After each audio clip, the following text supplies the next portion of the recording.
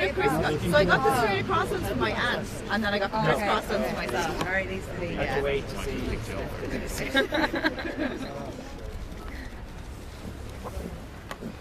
Morning, thanks very much. We published a private member's bill earlier in the week, which will be debated tomorrow. It's calling on the government to establish a public service broadcasting fund to support journalism in the local radio sector. As you know, a requirement of all radio stations or local radio are required to provide 20% of their content as news and current affairs.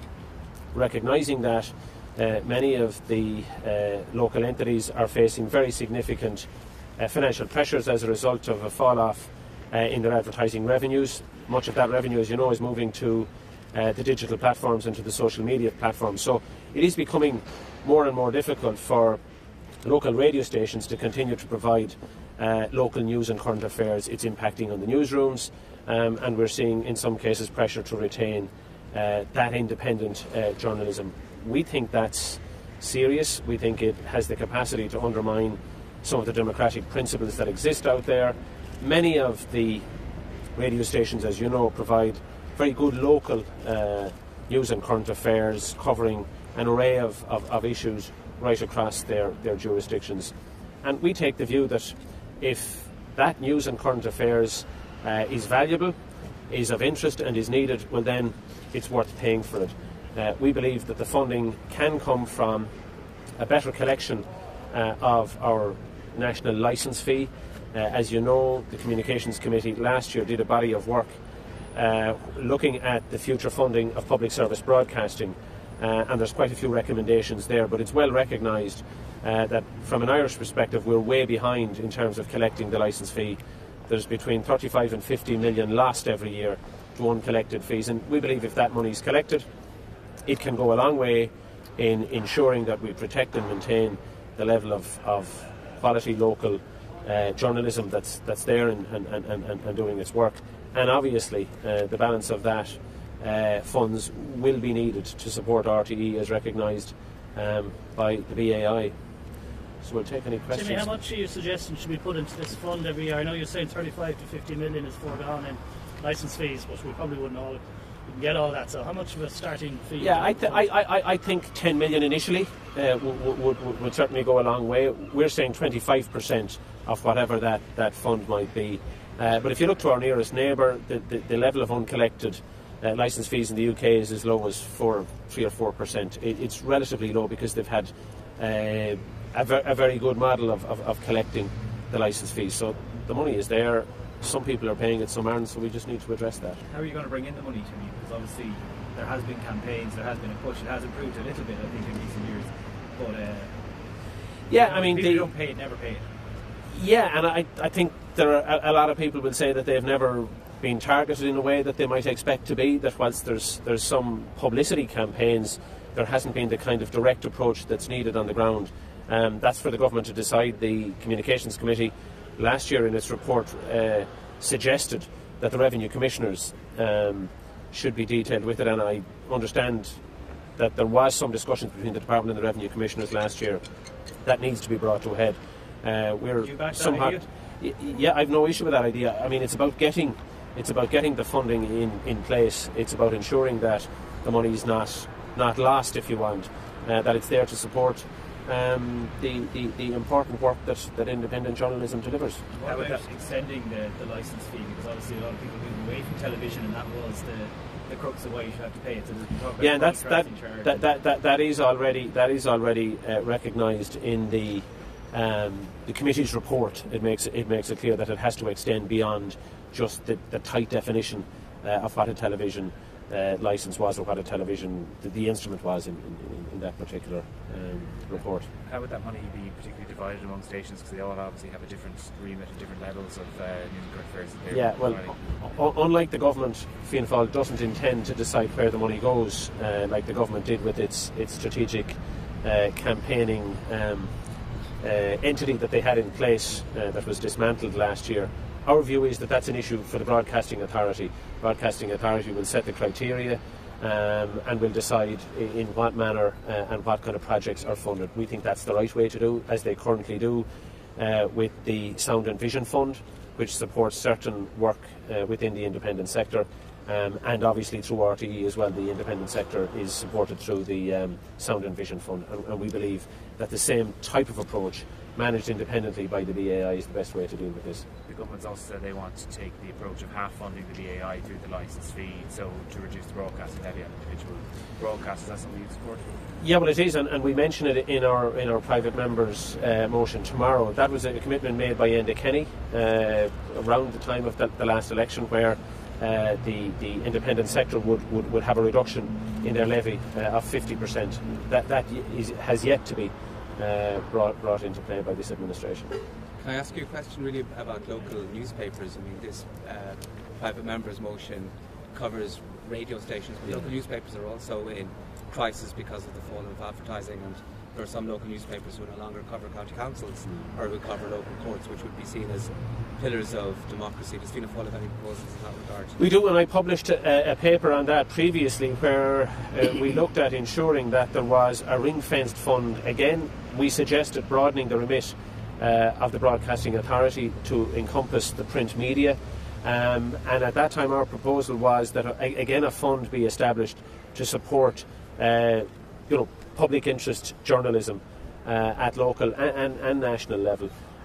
We believed in that instance that the funding should be provided by a levy on advertising revenues going through the digital sector or the digital platforms, that a relatively small levy there on advertising in the digital sector would be appropriate and could be used to fund the support and support journalism in the print sector. We've already published a document on that. I mean, the best way to do all this would surely be to increase the TV license to make sure there's a lot of funding there.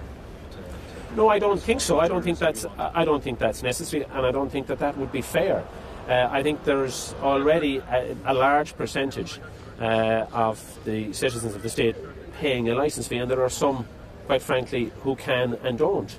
And I think in the interest of fairness, if we're to be fair and equitable, then we've got to ensure that we collect the funding that's out there and isn't being paid. Would you get the revenue commissioners involved?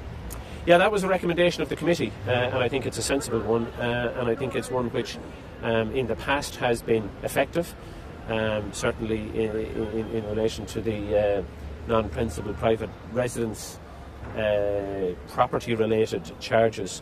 When that was administered by the local authorities, it had success.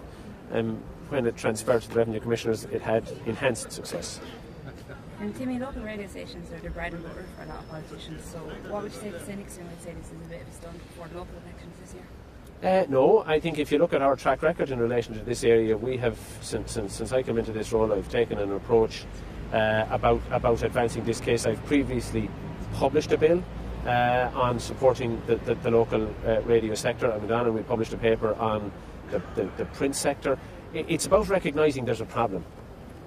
And it's about moving beyond just recognising the problem. It's about identifying solutions, and that's what we're about solutions and about delivery. I think as well it's fair to say, just to come back to that, as well, we've been consistent on this through the committee. The Fianna Fáil position has been clear since we started in this stall. I think the fundamental principle is that public service broadcasting, public service journalism is a public good and should be funded in the same way as other public goods are. Similar to the work I've been doing around social media, we're seeing an attack on democracy, an attack on independent news stations, be it for commercial, be it for political or other purposes. And it's so important that independent quality journalism can focus objectively on current affairs, giving news integrity and giving unbiased information to the public. As it's a cornerstone of democracy, it's a cornerstone of any democracy, any free media, and it should be funded in the same way. You might not have had time to see it yet this morning, but the Supreme Court's ruled in the Angela Kearns case, and what could have quite a significant impact for a number of Dáil committees. So, have you initial reaction to that? Yeah, I've just read the headlines. I haven't had a chance to read the report. I sit on the Commission of the House, so obviously we will have to take a very serious look at what has happened. I think it certainly raises a flag in relation to how committees exercise their function. And I think obviously over time we'll have to address that and look more carefully and more clearly how we might do that. Jimmy, do you think John McGuinness was too harsh in his questioning? I'm not going to get into the individual case here. I think that wouldn't be prudent. I think it's better to wait that we have an opportunity to read the documentation, and obviously then we can comment further at a later stage. What do you think this means for the Public Accounts Committee in particular? I think it's difficult to say that, to make a comment on that in isolation without having read the comments of the judges. I've been relying on the flashes that come to my screen from various different media outlets. So until such time as we understand the decision that has been taken by the courts, it will be difficult to comment. Just without referring to anything in specific at all, do you think the Public Accounts Committee is often accused of ambulance chasing? Do you think that's a valid? I think the Public Accounts Committee does exceptionally good work. I think it can be difficult at times for members in their effort to try to get to the bottom of certain issues, and at the end of the day, there are very few on any committee that are trained lawyers. So they're lay people in essence trying to get at the truth on behalf of the taxpayer in most cases, and for sure there are robust exchanges, but perhaps in light of the judgment, various different members of all committees will have to take stock of that.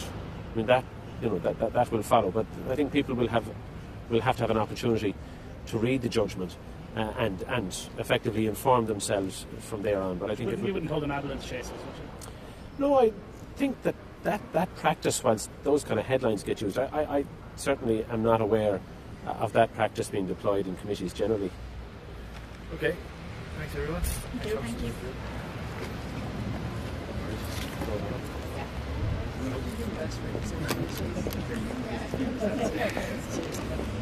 Just give the line. Say ambulance chasers. Come on, just give the line. Then or not. Yeah. Just repeat the question, please.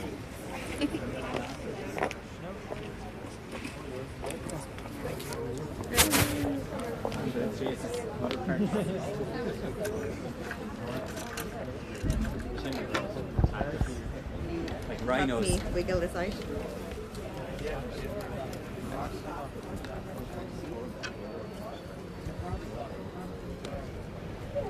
Enjoy your trip away now, my lady. You at home again? No, she's not a junket.